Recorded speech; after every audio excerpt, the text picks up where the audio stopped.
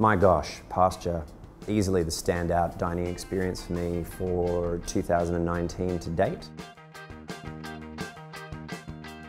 You come in and it's you and Ed and he's pouring drinks and the drinks are crazy and they've got chili ice in them and things like that, and it's just you and the other handful of people who are dining there, and you step into this small room and the fire's burning, the smell of the wood smoke is in the air. They sit you down, start feeding you, and you're off. You're off on this really unusual journey.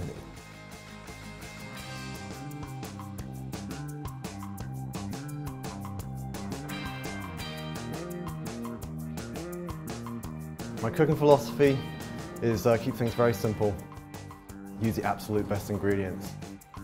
And there might be a lot of work that goes into all of those ingredients, a lot of time, months. The philosophy is to deliver them very simply, because I believe anything more than 2 or 3 ingredients is often too much.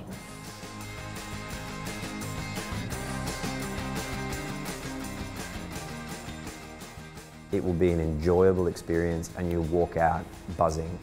That's Pasture for me.